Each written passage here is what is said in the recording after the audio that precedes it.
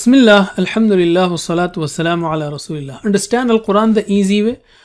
3-minute series, lesson number 23a, in which we will continue learning Tashahuud. By the end of this lesson, we will learn 97 words which occur almost 27,900 times in the Quran.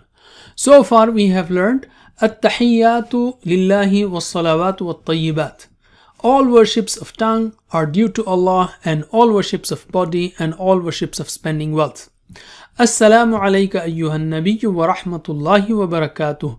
Peace be on you, O Prophet, and the mercy of Allah and His blessings. Now we will learn the next part.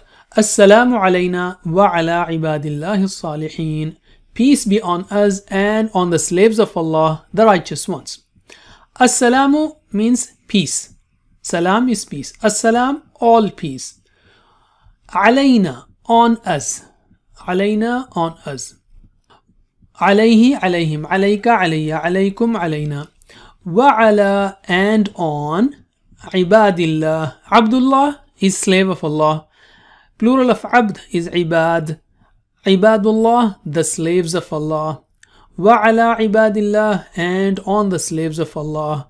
As-salihin, the righteous ones. Salih means the righteous person. Plural of salih is salihun, salihin. And as-salihin, the righteous ones.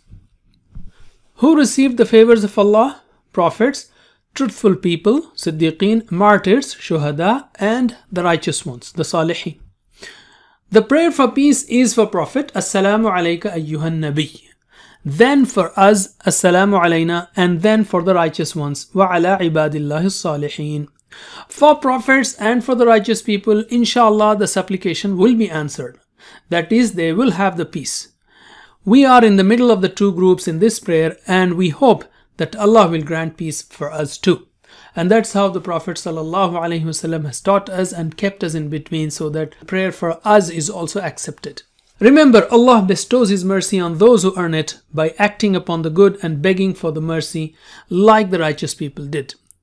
One more interesting point here is, if we want to be included in the prayers of almost 1 billion Muslims who are praying every day, then let us pray that Allah makes us among Salihin and try our best to be like Salihin. That's it for now. Jazakumullah khair. Wassalamu alaikum wa rahmatullahi wa barakatuh.